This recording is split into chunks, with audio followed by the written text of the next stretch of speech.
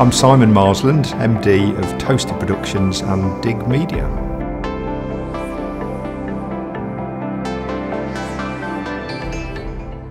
Toasted Productions began in 2001.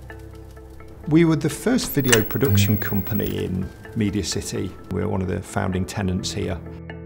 The community in MediaCity's grown quite extensively and become really varied since it began. As that's gone on, it's changed from just being media into various kinds of technology. For us, we work a lot with archive as well, audio too, and we've found that we've been able to link up with people really through the environment that we're in.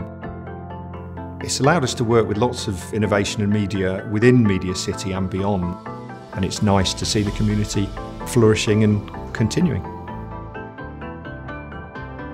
In 2007, at a festival in Manchester, there was a celebration of multimedia through the ages, 67, 77, 87. And we met a guy who came up to us and said, of course, you know, I filmed everything at the time.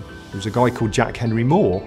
We managed to categorise it, and we've been able to start to restore, digitise, and look at the material that's on these tapes.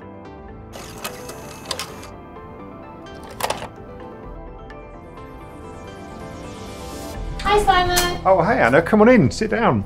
Tell me about the archive. Well, we've got about 3,000 videotapes which are shot across the world in lots of different formats over the last 60 years and contain some of the world's biggest cultural icons. So how can we see the footage?